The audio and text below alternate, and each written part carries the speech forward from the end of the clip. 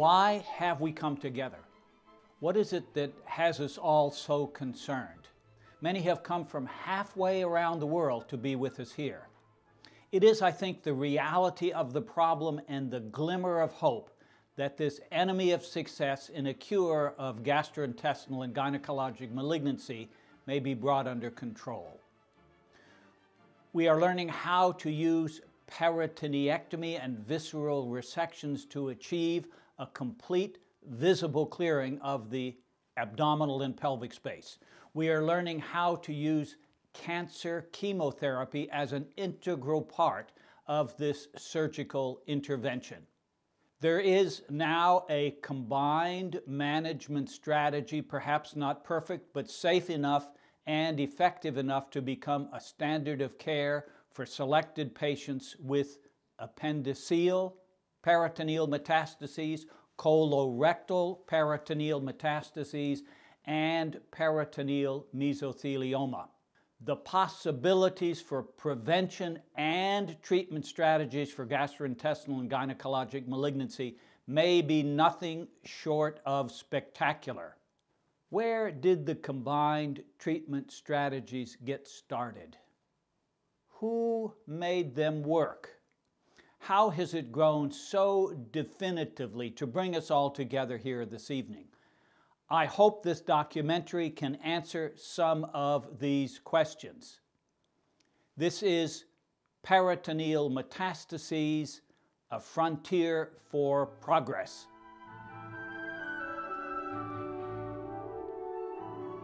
People ask why spend so much time and effort dedicated to the study of peritoneal metastases. For Francois Gély, that answer was easy. This is a terrible problem in oncology that in the past had no reasonable treatments.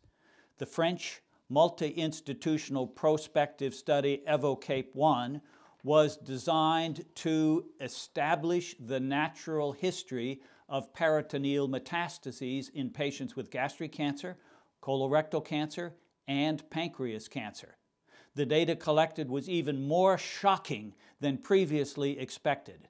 It was gathered from the time of diagnosis of the primary cancer with peritoneal seeding in 212 patients, and from 158 patients with peritoneal seeding was diagnosed in follow-up. The median survival of 125 gastric cancer patients with peritoneal seeding was 3.1 months. The median survival of 118 colorectal cancer patients with peritoneal seeding was 5.2 months. And for pancreas cancer, it was only 2.1 months.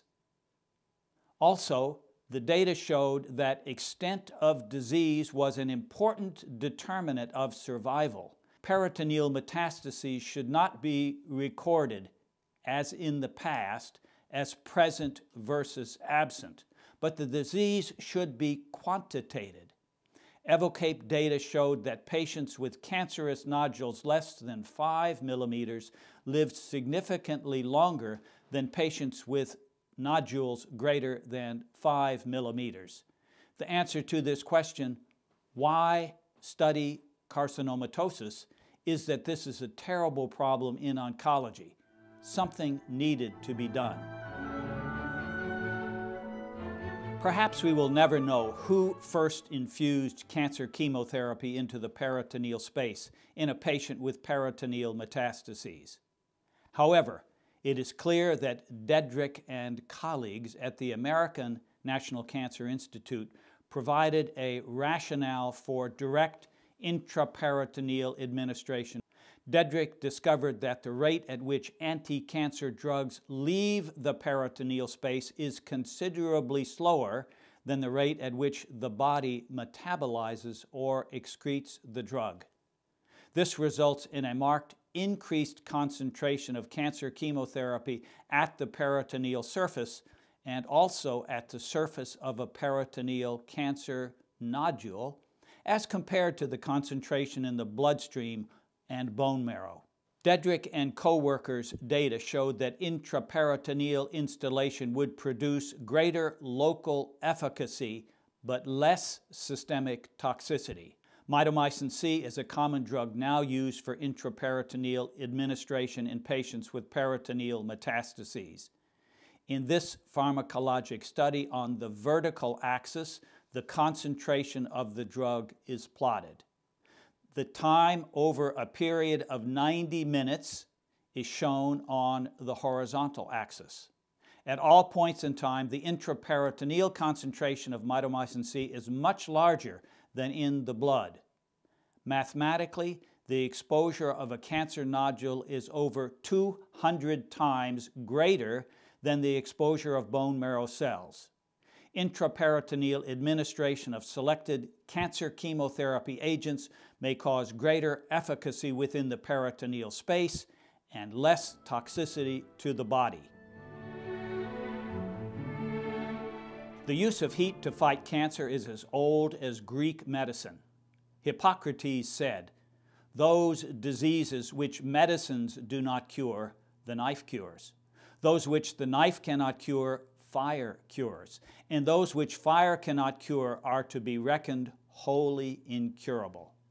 The use of intraperitoneal heat alone to help control cancer was not described until 1940. Hsu and Fortner at Memorial Sloan Kettering Cancer Center developed an apparatus that looks similar to a modern-day HIPEC machine. There was a water bath, a heat exchanger, a thermometer, and a pump to maintain a closed circuit for warm saline.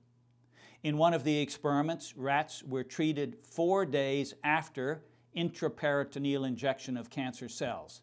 The treatment was for 30 minutes, and the temperature was 43 degrees centigrade. Data shows the percentage of experimental animals surviving the peritoneal metastases over time. The upper line shows the survival of heat-treated rats. The lower line shows the survival of control rats. In these and several other experiments, intraperitoneal heat significantly improved the survival of rats inoculated with intraperitoneal cancer. There can be no doubt that John Spratt was the first to bring these laboratory observations together as a clinical experiment. A delivery system for hyperthermic intraperitoneal chemotherapy was created. He called the apparatus the Thermal Infusion Filtration System, or TIFS. The apparatus was originally described as a master's thesis at the University of Missouri. After Dr. Spratt moved to Louisville, Kentucky, he treated a 33-year-old man with pseudomyxoma peritonei. First, he performed surgical resection, and this was followed by intraperitoneal heated thiotepa at 42 degrees for 90 minutes. In the manuscript published in Cancer Research, no adverse events were recorded, and the procedure was repeated with methotrexate 8 days later. The long-term outcome of this clinical research is not known. Curiously, the HIPEC technology described by Spratt was not further developed in the United States or Europe. However, the Japanese were quick to see the possible applications to treat or prevent peritoneal metastases from gastric cancer. Koga and co-workers in Yonago, Japan, took Spratt's concept back to the animal laboratory. They treated rats by continuous hyperthermic peritoneal perfusion, introducing a new Japanese drug, mitomycin C. Danru rats inoculated intraperitoneally with an ascites hepatoma survived longer when treated with heat plus mitomycin C, group 4, versus heat alone, group 3, or mitomycin C alone, group 5. Also, Koga and his team reported in 1988 a study to prevent peritoneal metastases in serosal-positive gastric cancer patients treated with mitomycin C. The historical control and randomized studies were both positive. This study was the first effort to use an adjuvant HIPEC. It was the forerunner of the current prospective and randomized study, Gastri-CHIP. Fujimoto and colleagues from Chiba, Japan, published a series of articles on treatment of peritoneal metastases and prevention of peritoneal metastases from gastric cancer, which included randomized studies. Fujimura, Yanimura, and others from Kanazawa, Japan, introduced cisplatinum at 300 milligrams and mitomycin C at 30 milligrams as a HIPEC solution to prevent peritoneal metastases. In his 58 randomized patients, heated intraperitoneal chemotherapy was more effective than normothermic intraperitoneal chemotherapy, and the control patients survived least.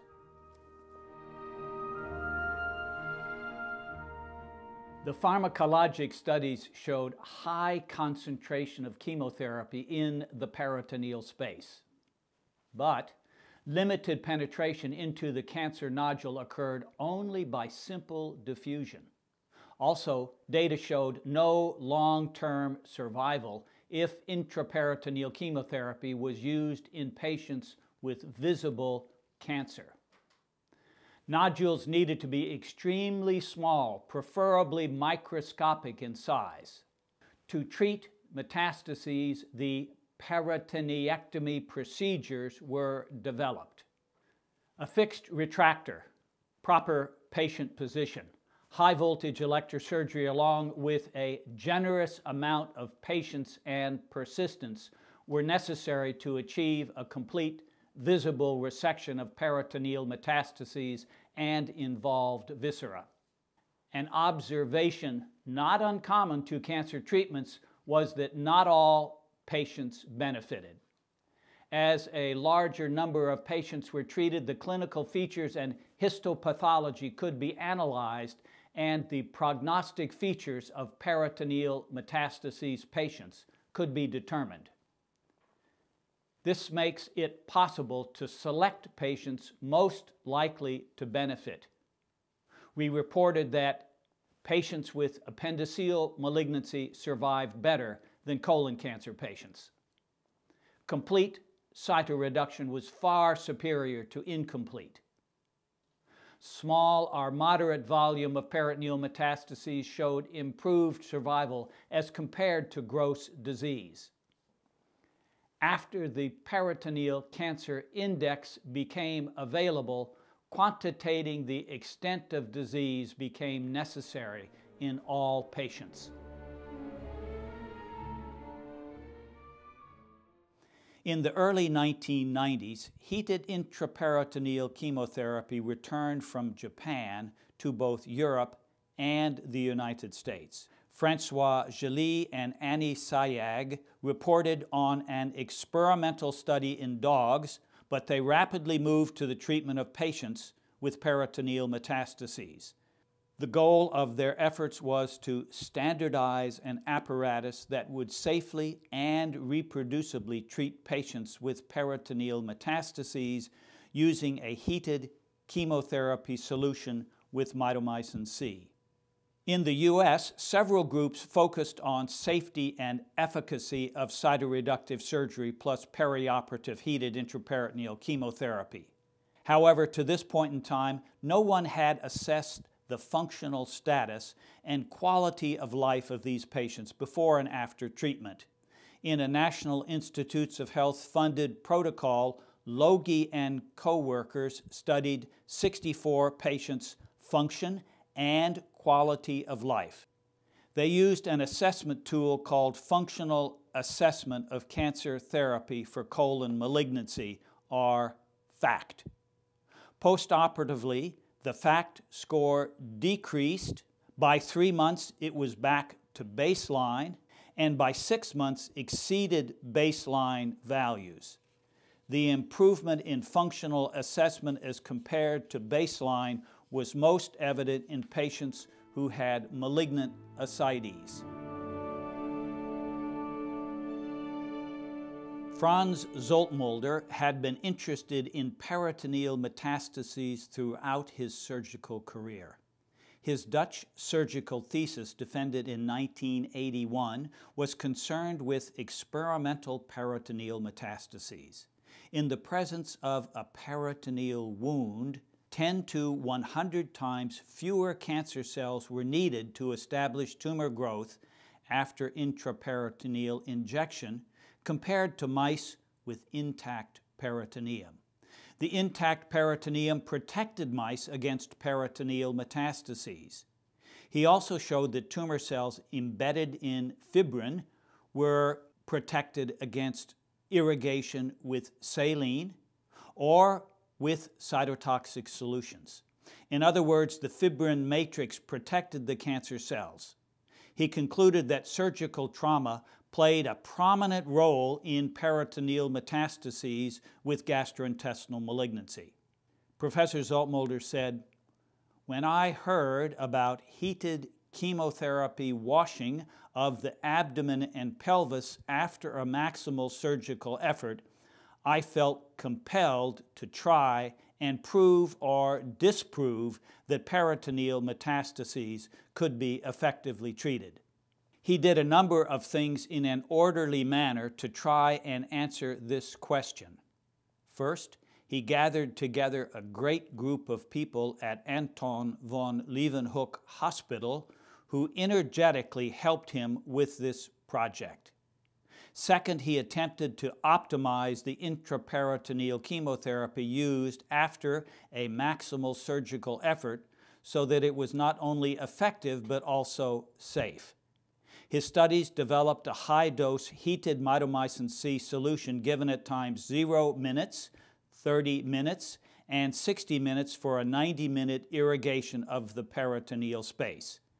This intraoperative treatment is still the standard of care in Holland. Third, he gained considerable experience with cytoreductive surgery.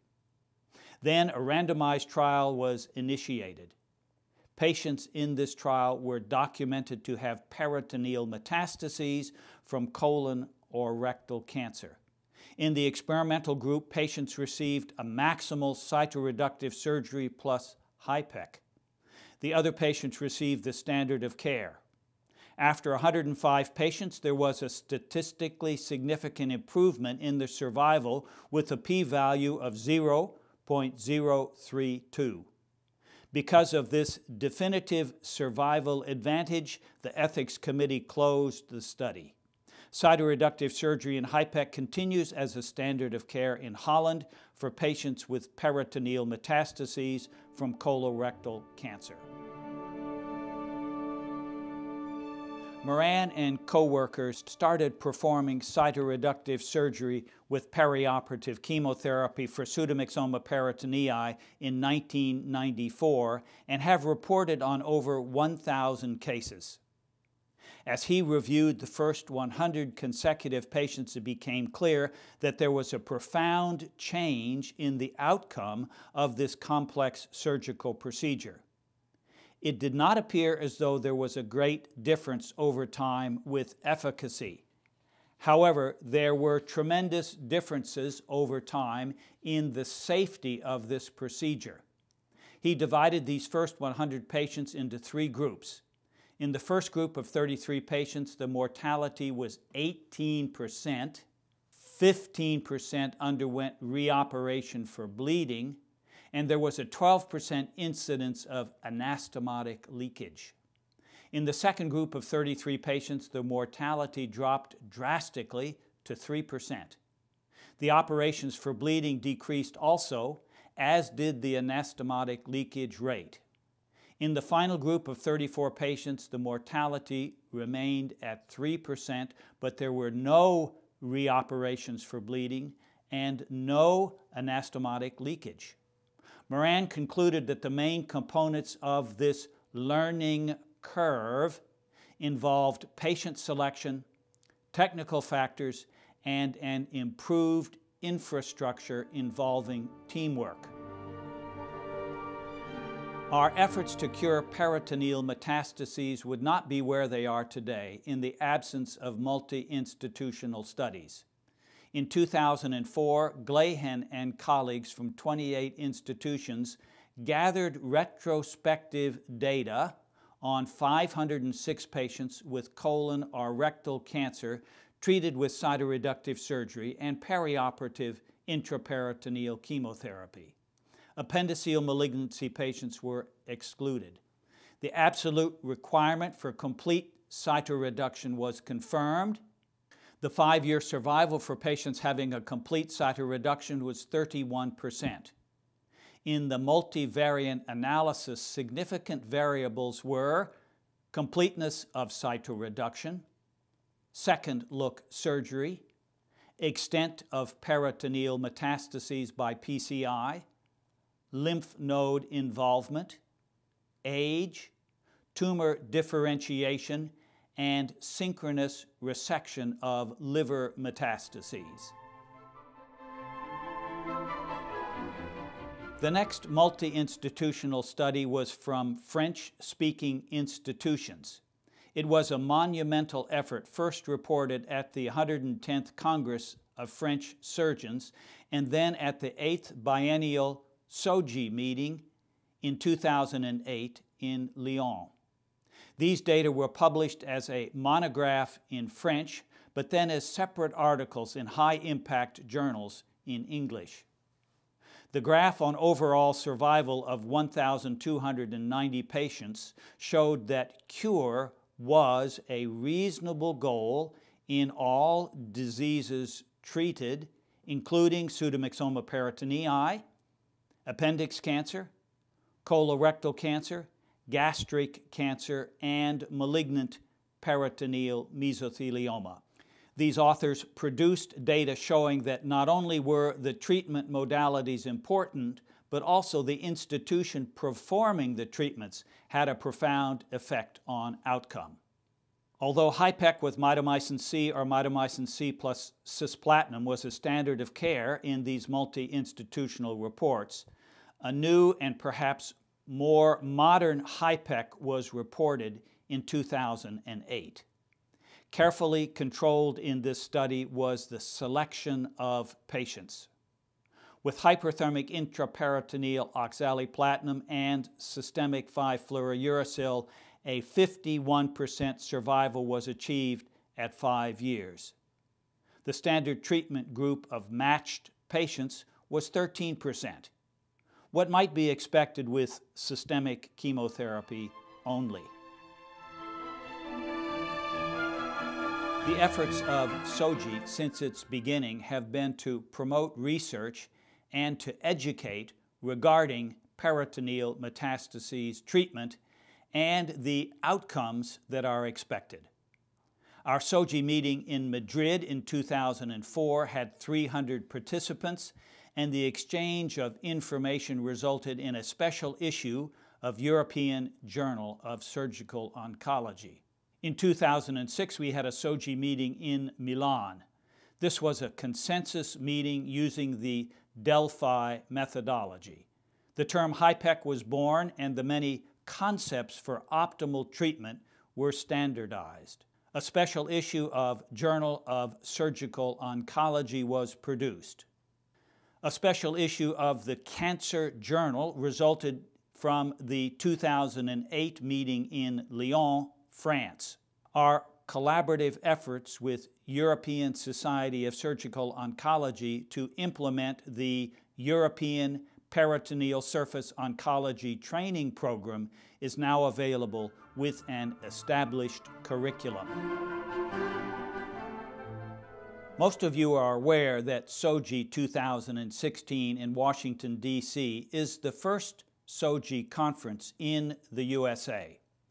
All prior meetings were in Europe.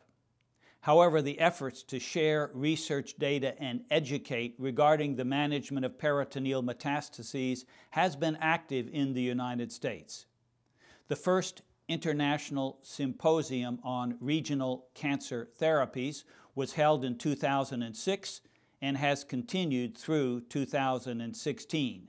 They produced a special issue of Annals of Surgical Oncology on peritoneal metastases from each of the 11 international symposia held to date. The efforts to prevent or treat peritoneal metastases are active in Asia. Yanni Mura directs a peritoneal metastases consortium in the Osaka area. There are 4 hospitals engaged in the treatment of peritoneal metastases, especially those of appendiceal and colorectal origins. Efforts throughout Japan continue with special emphasis on the management of peritoneal metastases from gastric cancer. There are multiple centers for research and clinical practice in Korea.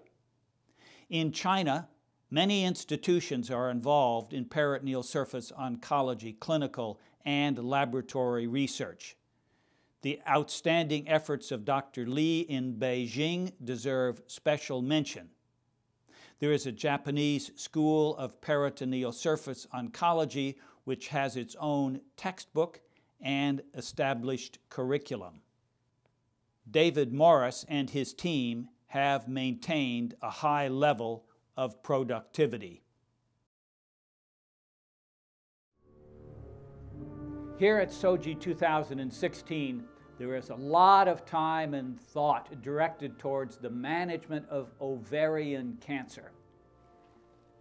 Perhaps complete cytoreductive surgery with peritoneal and visceral resections, the way PSOGI recommends, along with HIPEC, can bring about a significant survival benefit with this disease. We also talked a lot about prevention. Will this be the greatest contribution of perioperative chemotherapy to the management of gastrointestinal cancer? Is there a new and more effective HIPEC to add to cytoreduction to preserve the surgical complete response? Maybe long-term intravenous and intraperitoneal chemotherapy will be the focus of our next clinical trials adventures. We have come a long way. We have a long way to go. It is a global effort.